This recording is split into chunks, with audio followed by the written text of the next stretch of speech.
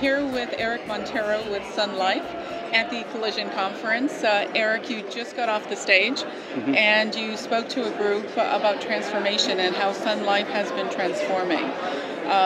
Transformation is a challenge for many organizations, and it's one that you readily took on in the insurance industry. Can you talk a little bit about what you were trying to achieve with your transformation? Yeah, for sure. Thank you. It's also a challenge for us, by the way, but we're working through it.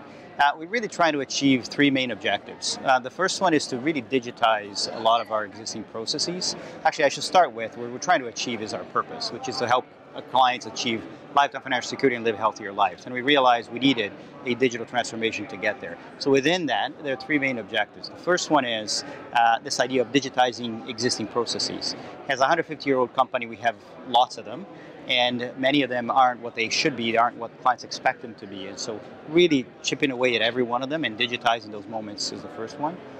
The second one is to be much more personalized and proactive with clients. And we realize clients appreciate and value that we know them and we act as if we know them and we understand what they're going through. And the third one is to find new business models. It's an industry that's going through a lot of change, as all fintech. And we realized we needed to have some of those new business models in place. Yes.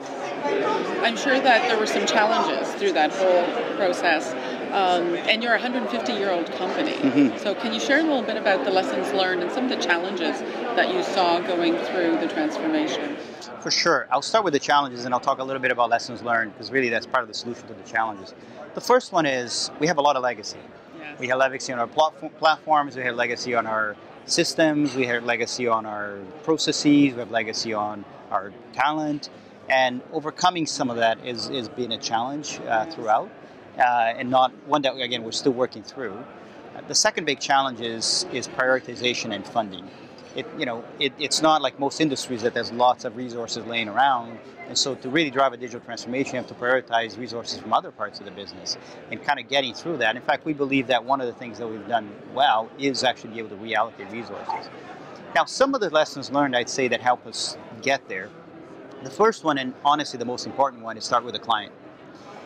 Transforming for the sake of transforming just isn't going to get us the outcomes we expect, and we would have ran out of steam in the digital transformation. Whereas if you start with a client, and particularly in our case, our purpose with clients, you really energize the organization. It's much easier to prioritize those particular initiatives because they go straight at the heart of what we're here to do with our clients and for our clients. The second one is to work much closer with the IT organization.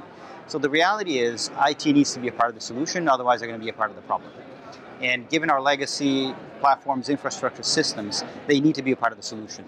And we've developed, I think, what I'd say is a very good, very collaborative partnership between the business and IT. In fact, in many of those initiatives, you can't tell who's who, right? The shift to Agile, the shift to a much more digital approach to running some of those initiatives. You get into an Agile room, and I do a lot, and you go to a Scrum to see what's going on. You can't quite tell who's on the business, who's on IT, and that's perfect. Yes. And I say the third lesson learned is a lot of test and learn.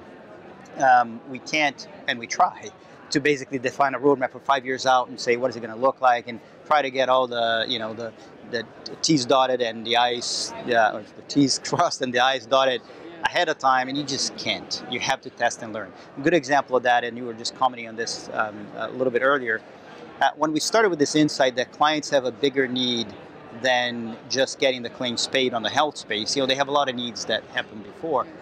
We don't know that, right? And therefore we had to actually go and test and try it out. Same thing when we launched Ella. We didn't really know what clients were going to feel, how is it going to feel to them to have a digital coach tell them what they should be doing. Right. And so instead of actually going off and doing a 5-year roadmap for Ella and deploying all that, we said, no, let's just launch it. Let's launch a minimal, what we now call a minimal lovable product. Yes, rather than minimal viable That's product. Right. Yes, and we said, let's just